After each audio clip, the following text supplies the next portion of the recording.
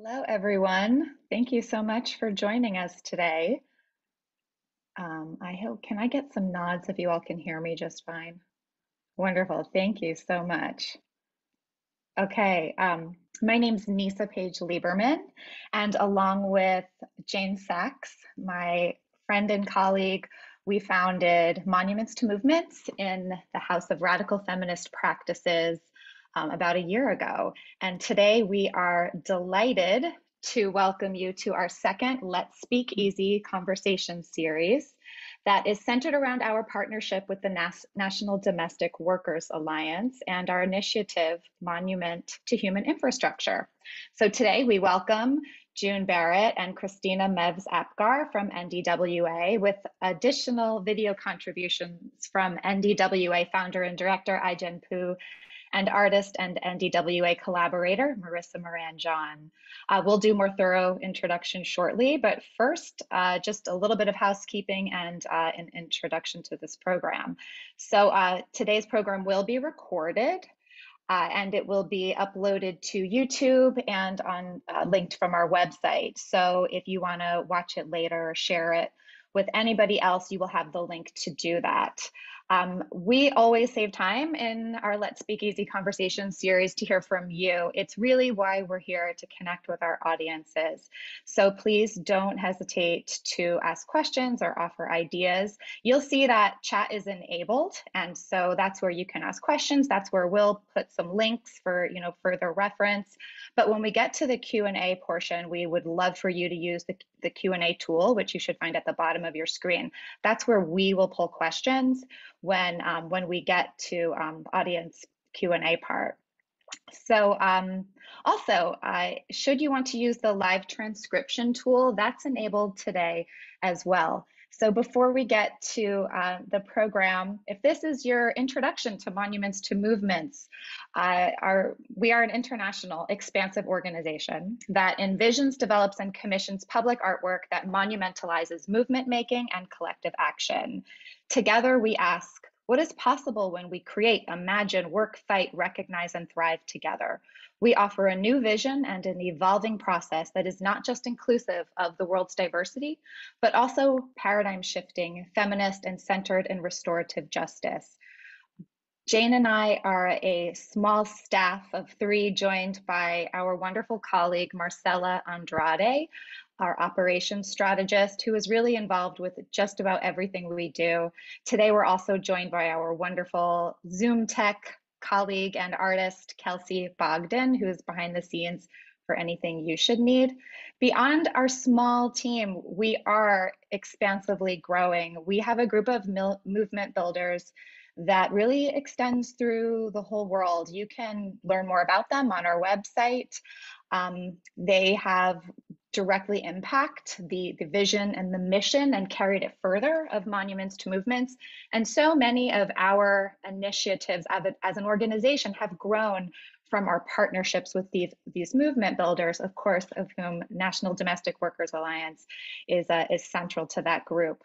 So if this is your first introduction to Let's Speak Easy, it is our monthly conversation series that is really designed to connect to our current initiatives, the Monument to Human Infrastructure being one of these initiatives. And so each month we kind of dive a little bit deeper into one of these projects so that we can talk about our process publicly, we can hear from you, we can connect with you, we can grow the movement.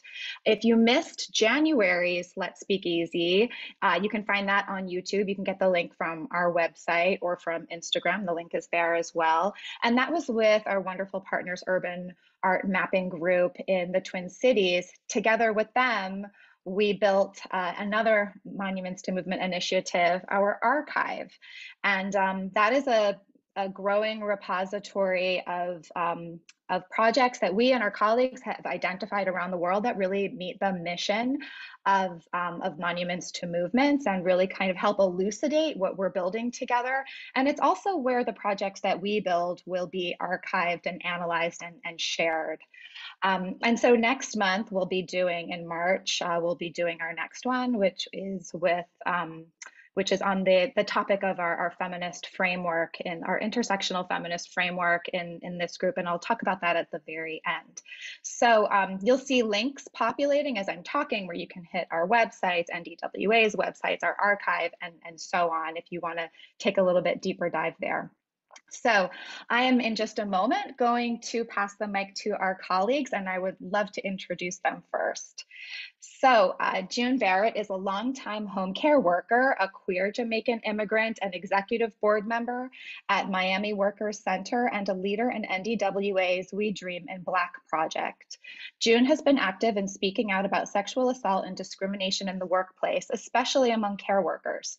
June has spoken on an international platform around domestic workers organizing and about the Me Too movement on a variety of television shows, including Full Frontal with Samantha Bee and BET's The Rundown with Robin Thede. As a Dorothy Bolden Fellow, June has focused on base building in Florida, public speaking, and leading We Dream in Black programming for Black domestic workers throughout the US.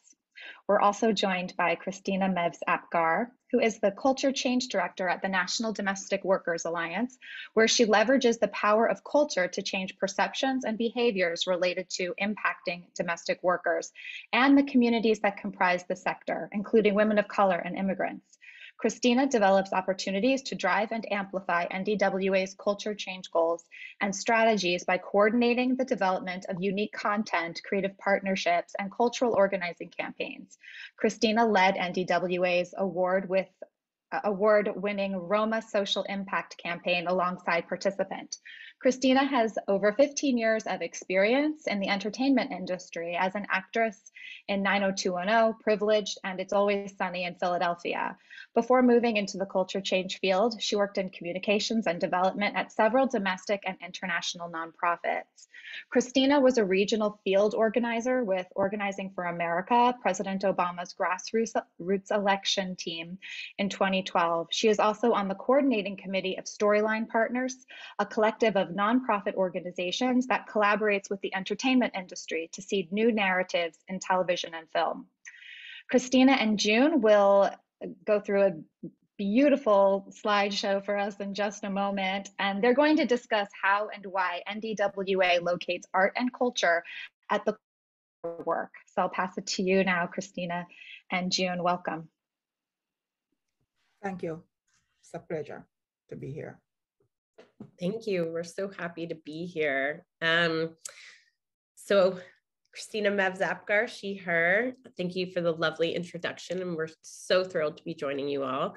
I thought I could situate us first on who the National Domestic Workers Alliance is, what we do in the Culture Change Department. So I'll be speaking, and then I'll pass it over to my lovely colleague, June. Can you put the next slide?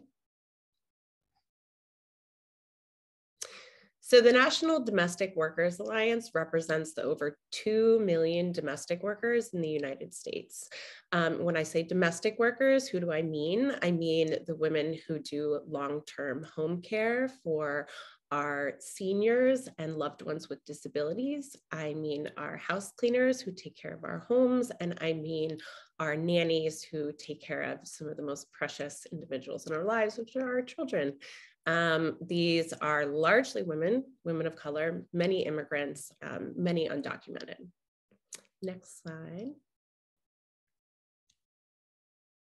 So the National Domestic Workers Alliance, our bread and butter is organizing. So we organize domestic workers, we organize with domestic workers, we center their leadership. We are in community with over 200,000 domestic workers across the country. We're a national organization. We have over 70 affiliates, over, I think it's 7 chapters now. So that will always be our home as we organize to build power and win. But we believe that we need to execute multiple strategies if we're going to win the material conditions changes that we need for domestic workers to thrive and their families to thrive. So we engage in policy change. We have launched a National Domestic Worker Bill of Rights in Congress. We also have won many, many state-based Domestic Worker Bill of Rights. We've been campaigning for the last year to have a deep investment in our care infrastructure in the Build Back Better plan. So we definitely engage in policy. We also engage in civic engagement. So we have a robust program where we get people out to vote. We also do innovation. We have a product called Aarya, which is a portable benefits platform. We are always innovating how technology, how organizing gig workers on platforms can change conditions.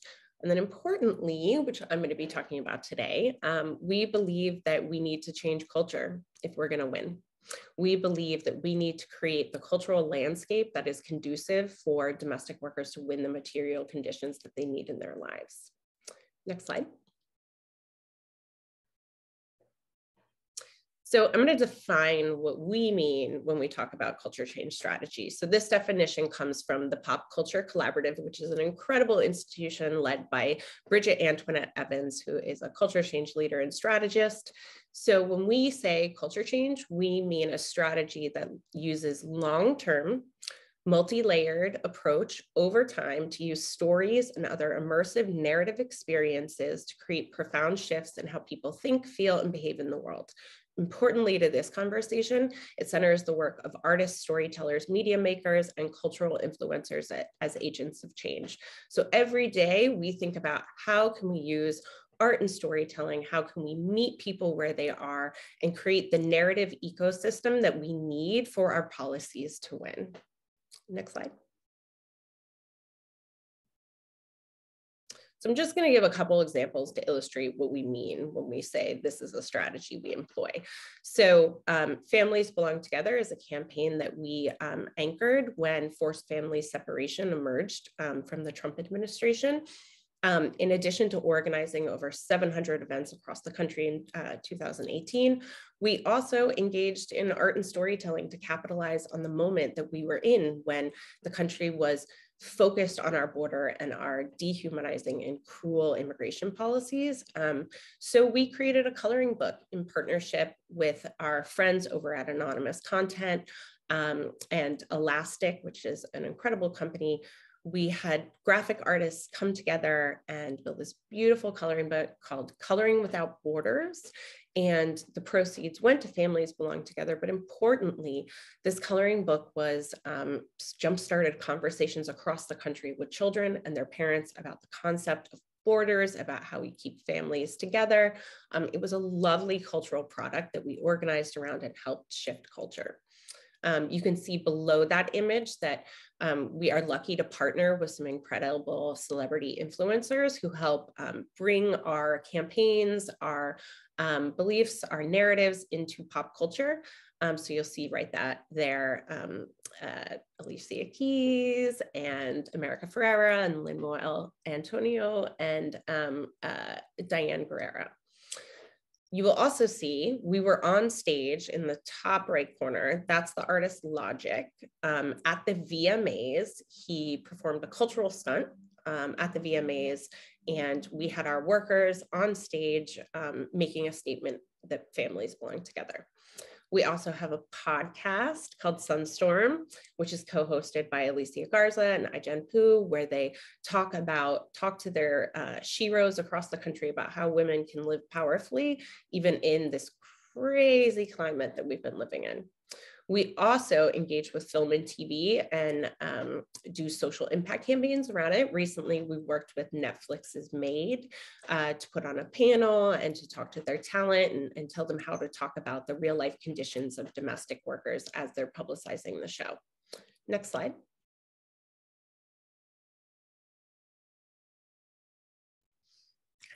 Leading into when we work with artists, which we are super, super proud of. So during the pandemic, where were people able to go? Well, they were able to be outside and they were able to see incredible murals where we were able to talk to individuals in their communities through art. So we did multiple different murals during that time period. You'll see one above from Families Belong Together in Miami. And then the two yellow and blue murals are from our project in Atlanta, which is a major chapter for us, a major hub of organizing. Our heroine of our movement, Dorothy Bolden, who you'll see on the left, who organized domestic workers in the 60s and 70s in Atlanta, and is one of our great leaders in the movement. We have a beautiful mural of her in Atlanta, and then our Dear Domestic Workers Thank You mural. You'll see some of our member leaders posed in front of it. We're so grateful that we're able to work with some incredible muralists to really create the artwork that will inspire people to think about domestic workers and the value and dignity of their work. Next slide. So I am going to pass it over to my lovely colleague, June, to talk about Roma. Thank you so much, Kristina. Once again, my name is June Barrett. Pronouns are they, them. So, Roma. So, yes, so, oh my God, Roma. So, I remember getting a call from our director from the Miami Worker Center, our ED, and she said, there's going to be a film premiering here in Miami. But first we got to talk about this film. So we went to a domestic workers meeting and she explained the film to us. And the day of the screening, we were there dressed in our finest to see this movie. And we were all hoping that it's not going to be another The Help. It was going to be something different. We got to the theater, and at the beginning of this movie, we realized that there was something different about this movie. And during the movie, I must say that about 30 minutes into the movies, there was not a dry eye in that theater from domestic workers, because this film, it was real. For us, it was taking folks behind the closed door to see the complexity between a domestic worker and the families that they work for. And at that moment, we all felt as if we were clear. And, after the movie, we went and we talk about the film, and we all believe that this was the closest that any movie has ever come in terms of portraying a domestic worker. And I was one of the domestic workers that was chosen to go to Hollywood, to the Oscar party for this movie. And it was one of the most beautiful moments, not just for me, but for the domestic workers, because you see, for a long time, we were this invisible workforce. We were, her work, as you know, is not valued. You know that the history of domestic work. And so for us to be there in person, to attend this Oscar party, and I remembered as we waited, we were at the Jahn house, I never forgot that. And we waited and we waited. And I remember that moment when our film won that Oscar. I remember that very moment when I was there, we were partying, I was in my tuxedo, and the women, the domestic workers in their fine gowns, we felt like, heroes and sheroes that evening. And I remember when we were at the entrance, when we heard that Alfonso was coming in, Alfonso Caran was coming in, and Ijanpo. And I remember seeing him walking down. And I was at the side of the stairs, and as they walked down, I remember moving in front of him, and I said, "You changed my life. You changed my life." I could see the tears in the corner of his eyes as we say that. And at that moment, I held on to the Oscar, and I moved into the Oscar, and I kissed it. It was one of the most beautiful moments. I think a beginning of change. All the workers that was there that night, our lives have not been the same in terms of becoming more vigilant in terms of, our organizing, in terms of the pride. That pride hasn't left me, that the fact that, we were there, we were visible.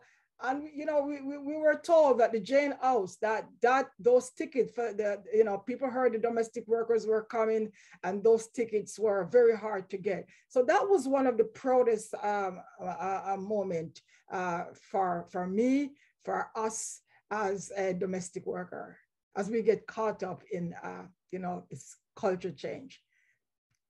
Yeah, and also, you know, being able to you know, I was invited by the Latinx house at Sundance in 2019, where I sat on a panel with my colleague from Mexico, domestic worker organizer, and a representative from Participant Media. So once again, domestic workers, we are everywhere.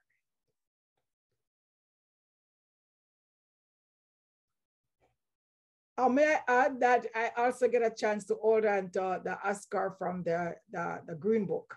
They were at the Jahn house that night. We were with Steven Spielberg sipping champagne. So domestic workers, and that happened because of culture change. So we're going to move into Time Is Up. So I tell you a little story about that. You know, we had a gathering of domestic workers, the first one ever in South Florida in 2016. The organizers could not get a domestic worker. We knew, we know that there's a really great problem here in South Florida with sexual harassment and sexual violence, but the women were afraid to come forward. And, you know, they asked me, would you come forward with your story? I was in Jamaica in my hotel room when I got that call. And I said, listen, I can't answer that question now, but I will. I thought about it. I said, no, I'm going to come forward because maybe other domestic workers, you know, my colleagues who experienced that will come forward. And I did tell my stories. And the funny thing is that the media was present and nobody ran that story. They talk about the wage theft, they spoke about everything, but for some reason, they avoided the sexual harassment testimony that I gave. And so I felt a little disappointed, but we had a women's circle, and at the women's circle, women spoke about what they were experiencing. And I think it was that February, I was on a flight between Zurich, Switzerland and New York. I got a call saying, can you watch the TV at 6 o'clock? And I said, what's going on? So anyway, I got into Miami in time and I turned the TV on. Who did I see? Asian pool and red carpet with Maryland Street. And at that moment, of course, Tanara Burke was there, a colleague of mine from London was there, all activists. And at that moment, I started to cry. I felt as if, oh my God, this is our moment. This is our moment to shine that light. And I took that moment. And I ran with that moment and became, you know, an advocate, a spokesperson, unapologetic, telling my story. And because of that, other domestic workers started coming forward and telling their stories around Me Too. And of course, Monica Jimenez, who penned that letter to Hollywood Women, and that letter to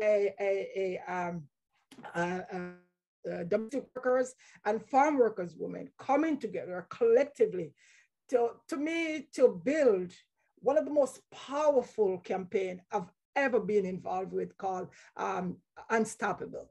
So that was really a moment that the gate was open and we went through. Yes.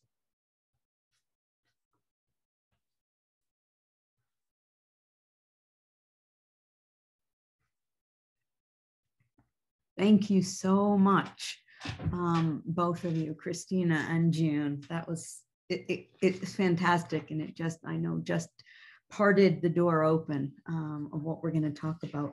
I just wanted to talk a little bit about some of the ideas that actually guide M2M's work, and you know, why this collaboration is so important and why it's at the center of the movement that we really are starting. And we believe that art has a unique ability to deliver on the democratic promise. And the only thing that democracy promises is equitable participation. That's it.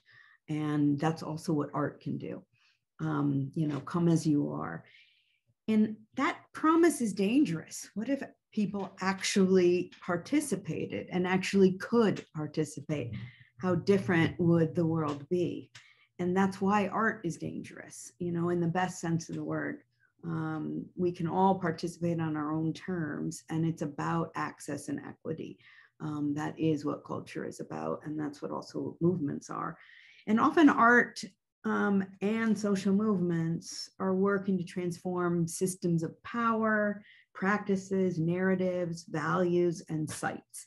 And M2M is really working against the reinforcement of interlocking structural inequality through art and movement collaborations. That's why these collaborations are really core to our vision. You know, art by, with, and for public engagement, it has really been at the center of all social revolutions and evolutions throughout history. And not merely as a tool for documentation, saying, hey, this happened, or indoctrination, like join us, or celebration or archives, but rather as an essential opportunity to make real what policy, advocacy, societies can't envision yet, but will really help them see the way. So it's coming. You know, art is ahead of the curve. It's often getting there before advocacy and policy and governments, and by its nature, it is a leader. For example, inside the ongoing AIDS struggle, the queer liberation movements, anti-apartheid struggle in South Africa, independence struggle in Nigeria and South America, have we seen, you know, Me Too movement and the movement for Black lives. All of these struggles employ and depend on art and culture as a central strategy and tool, and have all been ahead of society and policy. Each one of them has actually been the leader along with culture. So really inherent in the artistic and social justice processes is the creation of reality before it is a reality. That's what we do. We make reality into being. Central to social justice work and creative endeavors is about imagining how the world could be different. We are not supporting necessarily what is already there.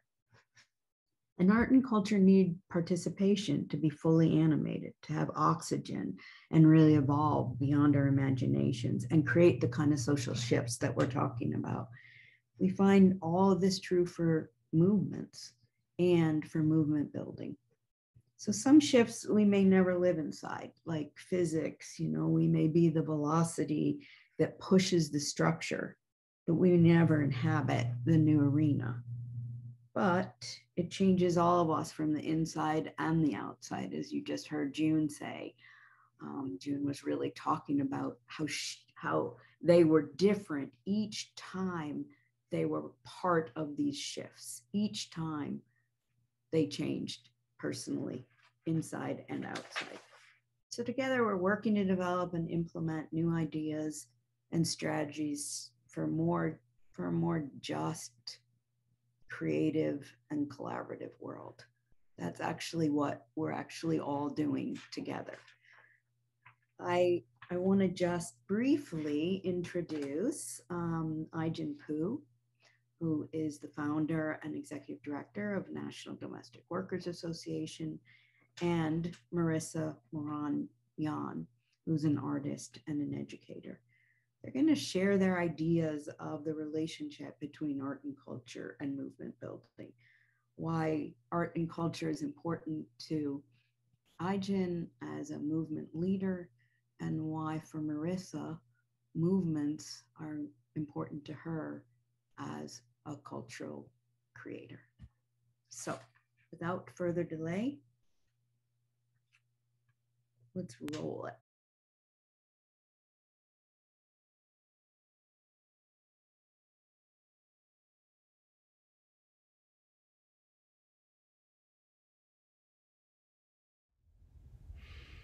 Hi, my name is Jahn, and I'm the Executive Director of the National Domestic Workers Alliance.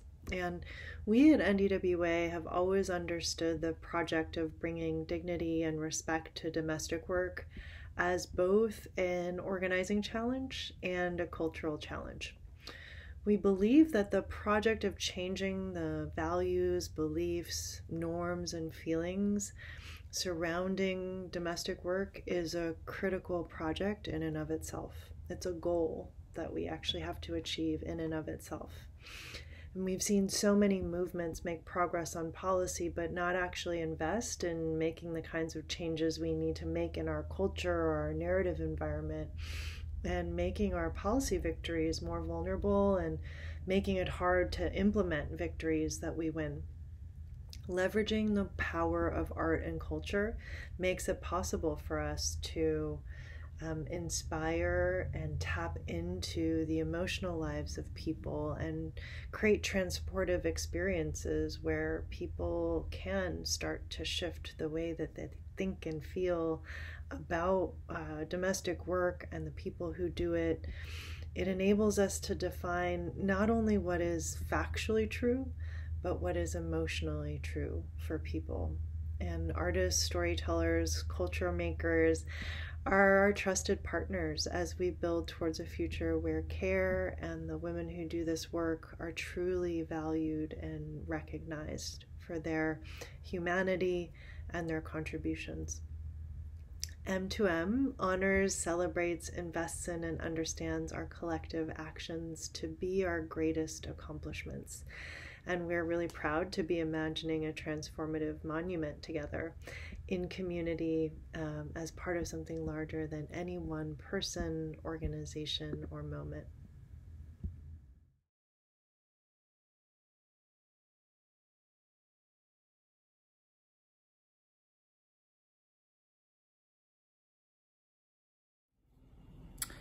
My name is Marisa Morán Jahn. I'm an artist working across sculpture, performance, film, graphics and illustration, and public art. And I co-design my works with new immigrants and working families. So my collaborators include street vendors to migrant workers from Mexico who pick the food that we eat, to domestic workers, nannies, housekeepers, and caregivers.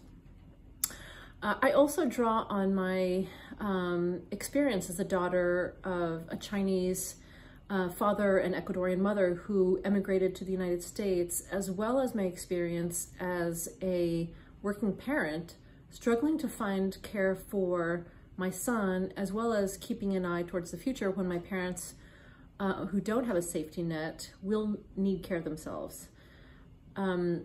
I have been collaborating with members of the National Domestic Workers Alliance since 2010. So that's 12 years now. And one of the things that continues to inspire me in our ongoing collaboration is that care is something that everyone can relate to, regardless of political or religious affiliation.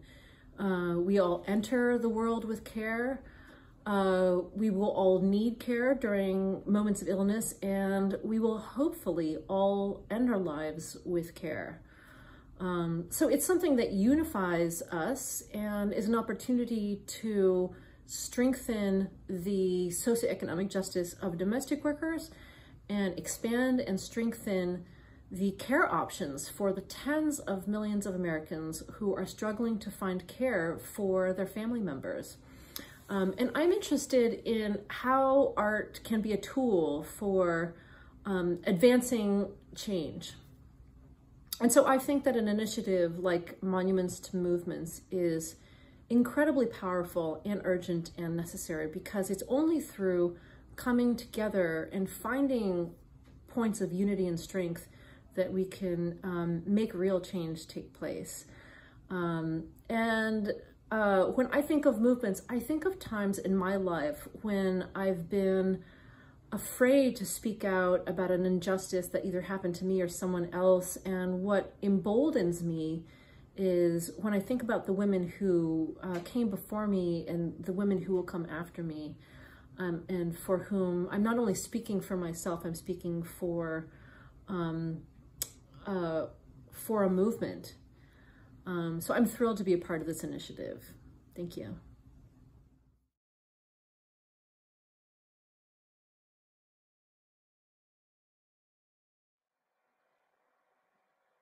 Okay, those were such incredible contributions. When I first saw them, watched these, and reflecting on it today, I just felt like both of them brought brought up such essential and powerful tools in movement building and culture change. And one of them is it is a Herculean feat to change policy, right? But then, as Ai-jen Poo is saying, sometimes that's the first step, because after that, you still need to change hearts and minds. You need to affect culture. You need to make sure that people are connecting emotionally to those changes, or else that movement becomes vulnerable. And then, kind of intersecting with that is what, something Marisa Jahn said. Movements are comprised of people who may not ever meet each other or be on the planet at the same time. She's talking about, you have to be conscious of the people that came before you, the people that come after you. You have to always be thinking about the past, present, and the future if you really want your work to succeed. And that's something we try to keep in mind in Monuments to Movements. We don't want to project our ideals into the future, but we want to be part of that change, so that as progress comes, we're setting the groundwork, kind of honoring the past, but planting more of our own seeds so that we can strengthen the position of the movement builders in the future. So along those lines, I am going to kind of kick off our questions. And of course, if any of you want to add anything about the videos, please do that as well. But without further ado, I'm going to go ahead and kick off. I'm going to start with you, Kristina. How can arts and culture be tools for movement building, access, and advocacy? You lead the Culture Change Department in your organization, and most advocacy and campaign organizations do not have this unit. So, first question, how can arts and culture be movement building tools? And at the same time, what have you learned through this work that you wish everybody else knew and enacted?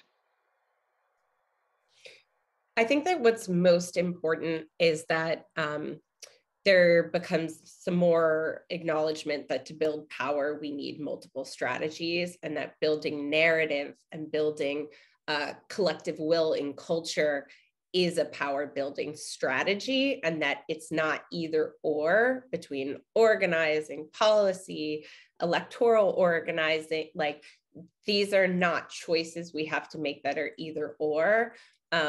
We don't need to have a scarcity mindset where we're like, we have to go all in on one. There's many strategies that need to go in alignment together for us to win. And that we can all work together to advance that forward. And narrative and culture is a field of practice in itself. And that to be strategic and to win, we need to think in a longer time horizon. Culture shifts both quickly and very slowly. I know in the current news cycle, we think, oh my God, culture moves so quickly. People have the attention span, of a toddler, and it just doesn't, it moves so quickly. But actually, huge cultural shifts happen over time. And when we're in a campaign movement where a lot of advocacy is very tied to certain cycles, and we only think in those moments. And I think too frequently narrative work and cultural work and art and storytelling gets put on the back burner because it has a slower time horizon, or we try to place it within a rapid response or a campaign moment and fit it into there.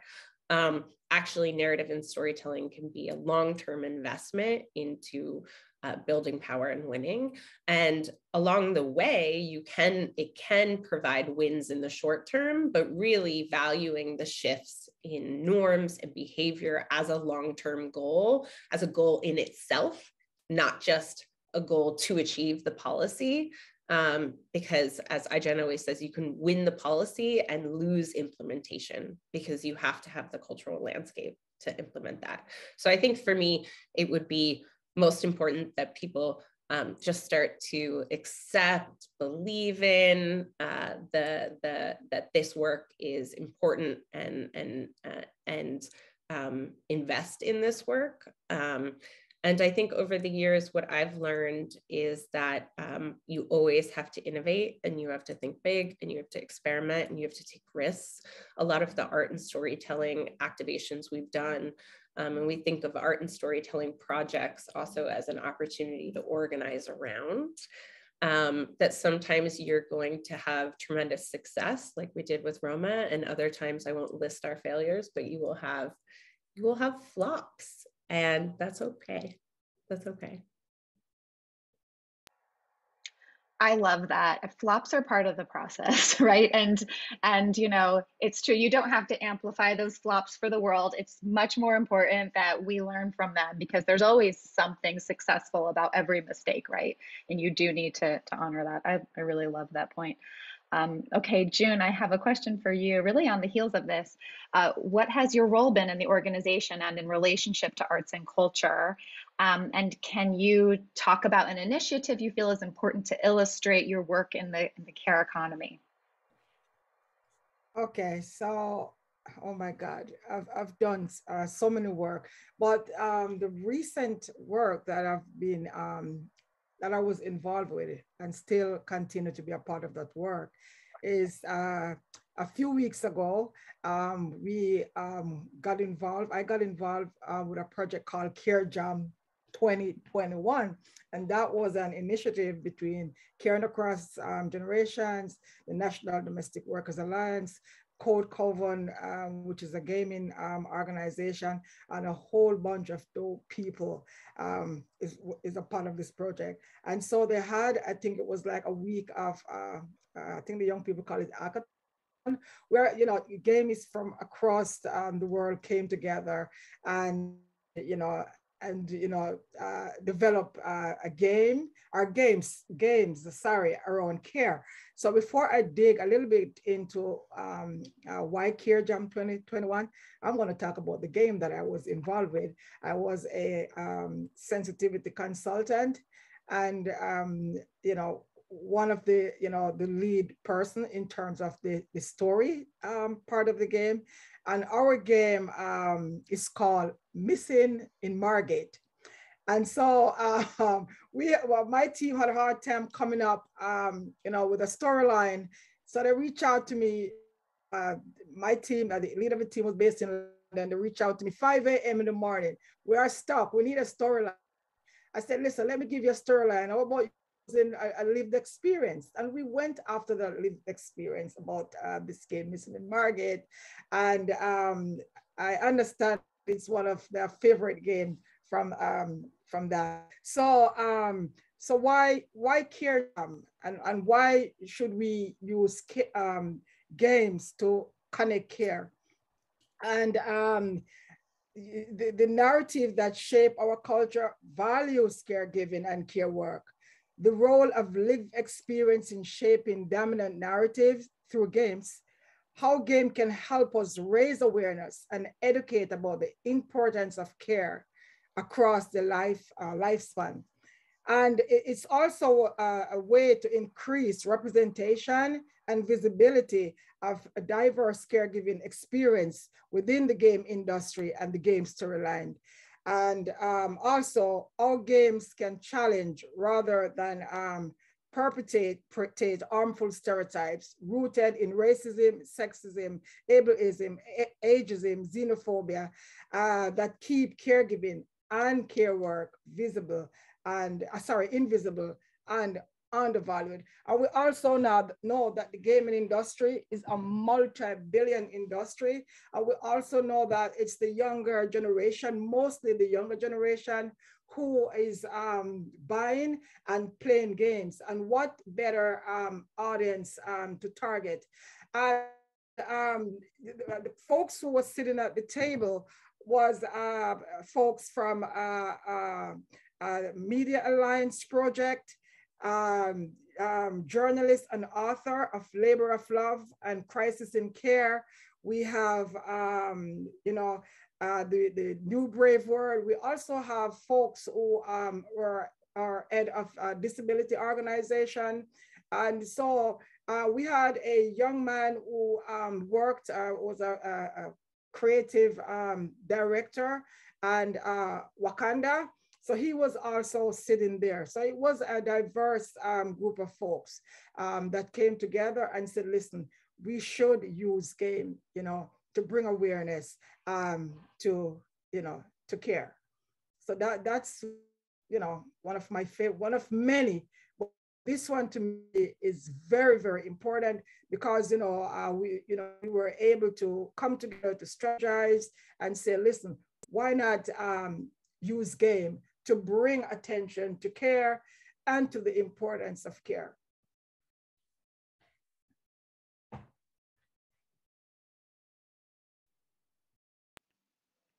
Jane, you're muted.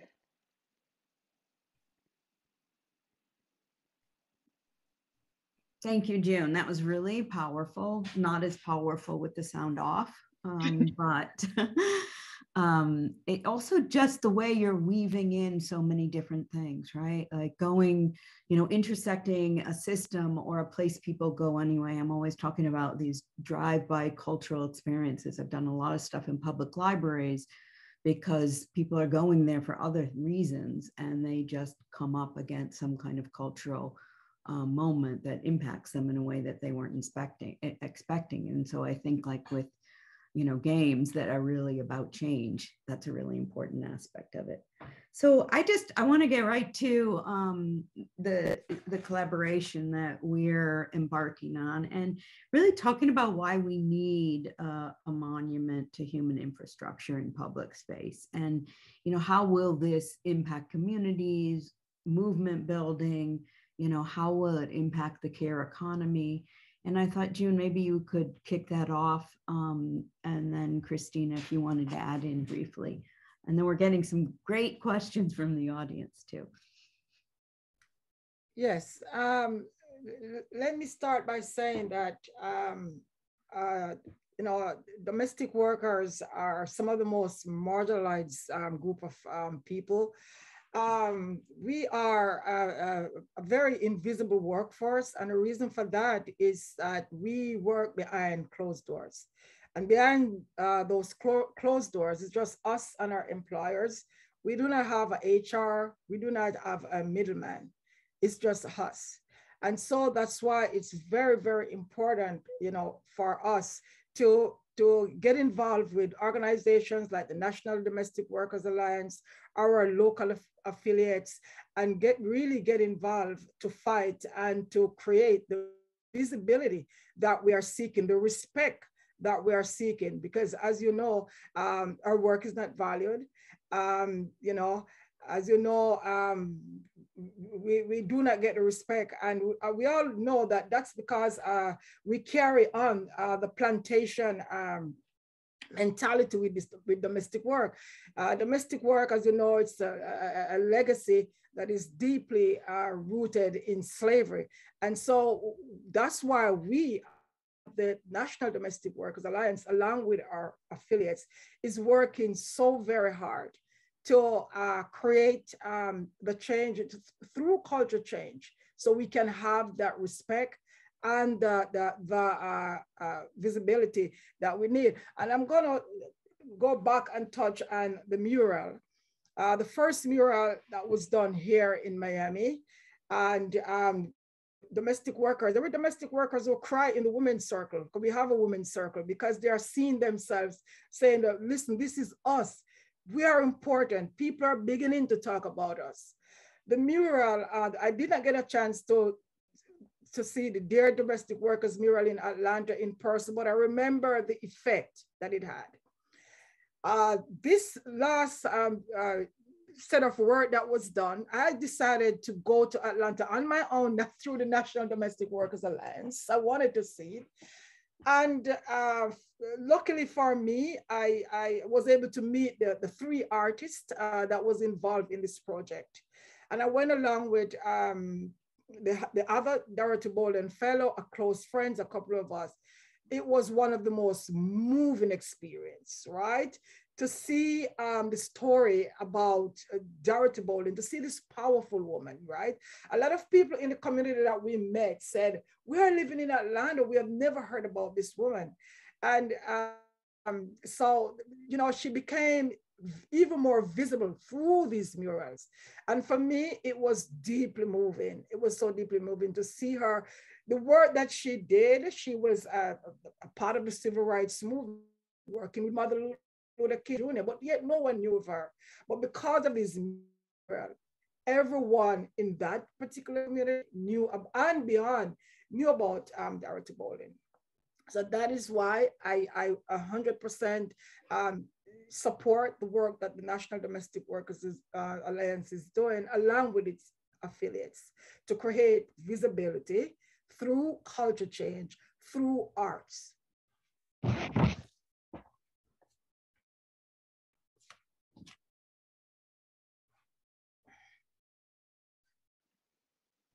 Thank you so much, June. Kristina, did you want to answer that question as well? And it was going back to why we need a monument. Thanks. Yeah, I think the thing is, domestic work has always, whether it's paid or unpaid, been a private issue. It's in the home. Like June said, there is no aggregator by the water cooler. There's no HR. It's a one-to-one relationship. It is unregulated, but it is also hidden. So we talk about domestic work being invisible and in the shadows and in isolation, and NDWA in general considers itself a home of and for domestic workers to build power together, to create another family that is organizing together, processing together. And so putting that work and the struggle and the triumphs into the public sphere is really important. And monuments and murals and dance parties and cookouts and, you know, some of our chapters do incredible things outside, like putting those experiences in the public sphere, and making, you know, I mean, the feminist movement has said for a long time, making the personal public, making, you know, moving those issues. Domestic work as a labor issue is inherently that. It is making this personal, you know, domestic workers are part of your family, known as a labor relationship, as well as a very intimate, you know, can be lovely relationship between clients and domestic workers, making it public. And that sort of visibility for workers, for the public, is important in itself. That's such an important point, because it already is, you know, I mean, that's why we really called it human infrastructure, right? There is nothing that actually can be held up without it, right? And then yet it's invisible. So how can something that so permeates our life, our culture, our world, yet be so, you know, invisible? So I think that it's you know, it brings up that kind of issue, is like, what do we choose to see and what do we choose not to see? There is a question about, you know, is there a worker story you'd like to bring attention to today? And there were questions a lot about Roma, but I think really people want to know specifically how it shifted power. And I think maybe an easy way to talk about that is just the system of the Oscars, and, you know, again, putting it in public in front of everybody, something they come to anyway to watch the Oscars, and then there you are. But can you talk a little bit about a worker story that you'd like to bring attention to today that has people understand what you're talking about and why these narrative shifts are so important? I think I'm going to pass it to June, because we do have an exciting initiative that we also are really proud of, called the Pop Culture Worker Council. That June is a leading facilitator and a convener and organizer of that space. And it is an intentional effort for us to make sure our culture change and narrative change strategies are centering worker voices, and that we build pop culture literacy, just like you would any sort of media literacy, for our workers to really understand popular culture, how it functions, what the mechanisms are, and how we can make interventions to make sure that their stories are reflected, not just in terms of accuracy, but also in terms of what is the priority, what are the stories we want to tell, not only what is true, but what do we want to be amplified. And so we're a couple months into that program, and it's going to be continuing to build in June. So I'm just wanting you, if you have any reflections on that, and if anything has surfaced. I know we had an interesting panel last night, if anything surfaced with individual stories.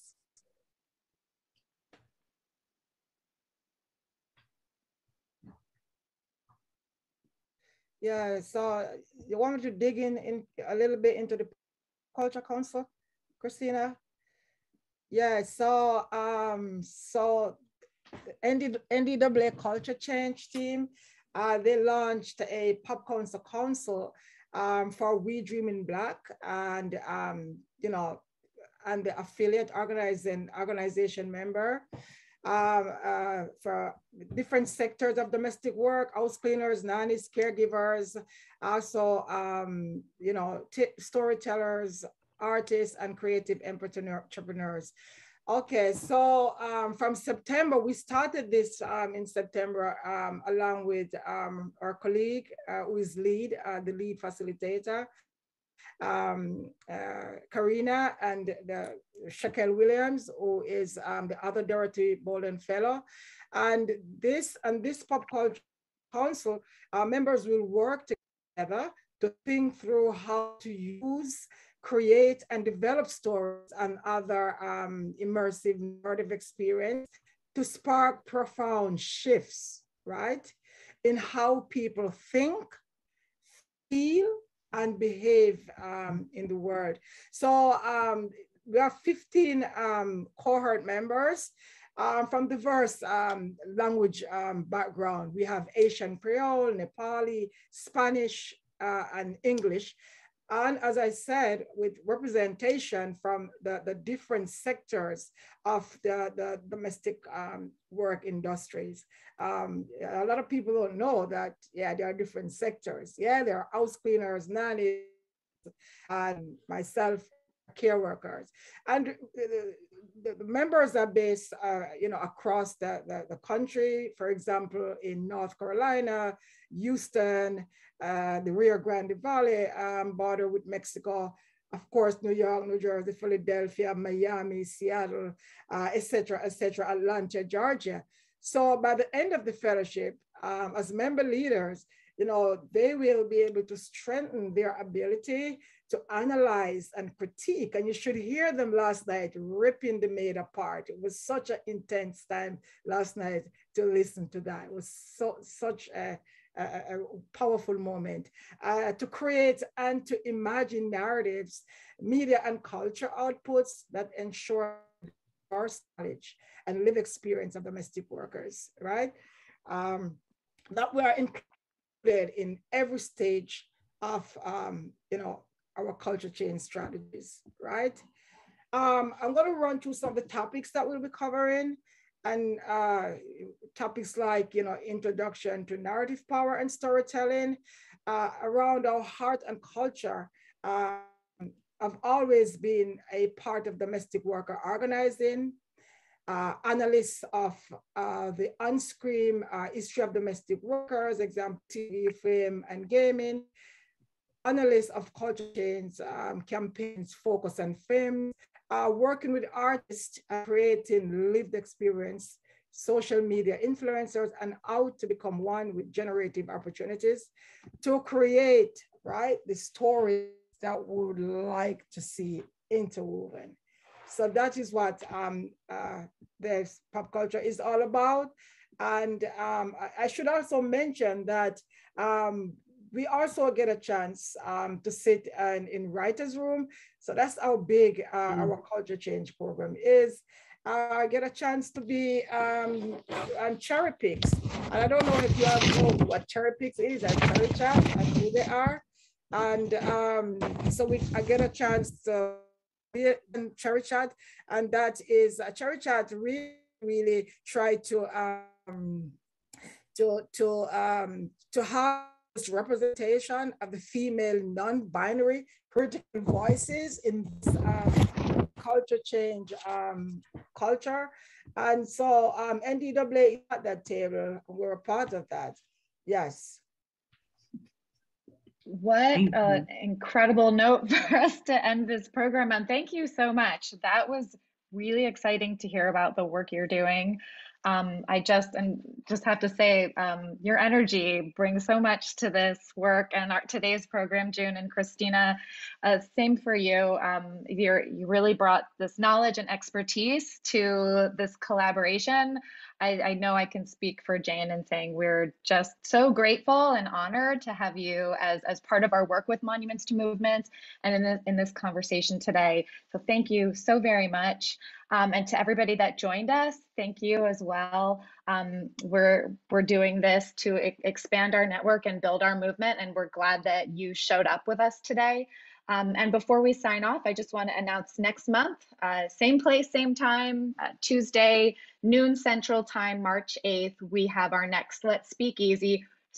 So very much building on this topic, which is the next one is intersectional feminist frameworks with our friends and colleagues, Michelle Duster and Melissa Potter, where we'll talk about how feminism lays the groundwork for all of the work we do in social engagement, community engagement, art making, and movement building. So please join us there. Thank you so much. Thank you. Thanks For having us. Yeah, bye.